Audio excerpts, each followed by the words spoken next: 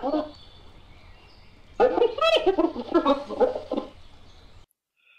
I'm Artifactsofmars, and I'm not ready to do the animated version of my videos yet, but I can't let this story go. There's another freak show on the catwalk. Remember last time I showed men being depicted as pigs and dogs by a bunch of wacky, radical feminist wackos or whatever. That was in, what was that, in Paris? I think that was in Paris, if I remember right. I could look it up. Anyway, so now we have the designer Gucci, and women are walking on the catwalk apparently carrying severed heads. You see the blonde looks just like her head. That's really freaky. And on Wednesday afternoon during the Milan Fashion Week, Gucci staged a spectacular yet peculiar fashion show that includes cyborg models, which upon deeper look possessed an underlying metaphorical feminist message. The Gucci show notes creative director Alessandro Michel referenced a Cyborg Manifesto written by Donna Haraway in 1984. In it, Haraway uses the concept of a cyborg to represent women without constraints of society's traditional gender labels. As one writer notes, Cyborg in Haraway's piece trashes the big oppositions between nature and culture, self and world that runs through much of our thought. What the hell are they talking about? It poses the idea that all of us are not naturally made, or rather we are constructed like a cyborg.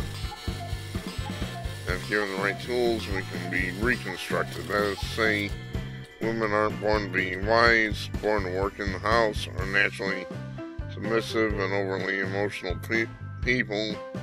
Women can choose to be, I think they mean whoever they want to be. Today, feminism is assigned as the advocacy of women's rights on the ground of equality of the sexes, but in Gucci's world, sexes and genders do not exist. So Michelle raises a bigger question: why let traditional gender constraints put forth by society stop women from moving forward with their goals and dreams?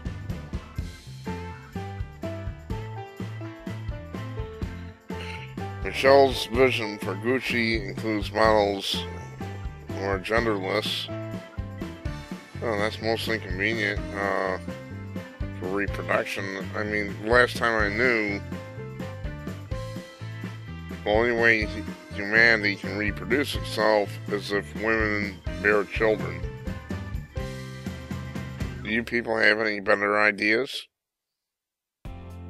How can the human race reproduce if women don't bear children?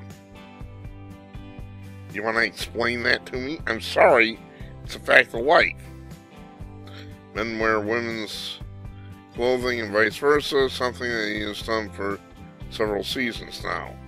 He toys with the idea that in the future, traditional notions of men and women will no longer exist.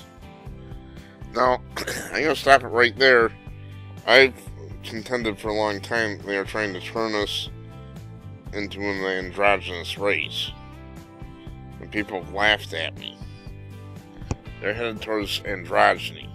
The collection goes further, taking the shape of Genuine Cyborg Manifesto, D.J. Haraway, in which the hybrid is metaphorically praised as a figure that can overcome the dualism and dichotomy of identity.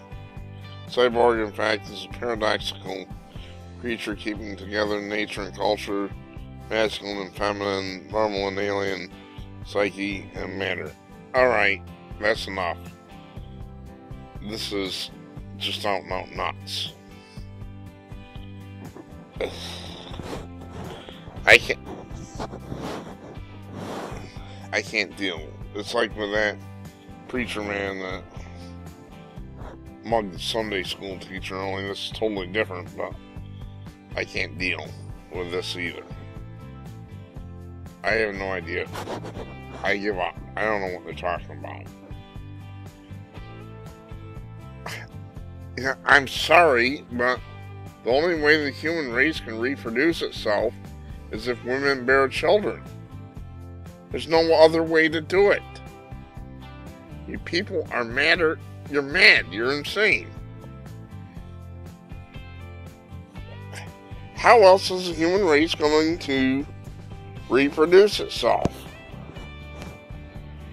Does anybody out there have an alternate method that works? You want to tell me about this? I'm just being practical. But practical doesn't work with these people because they're not able to think. I can't deal. I'm Artifacts of Mars. Thanks for watching. Hopefully I'll get the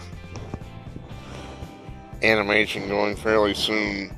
There's some stuff I still have to do. It's complex. There's a lot of different things I have to do. Thanks for watching.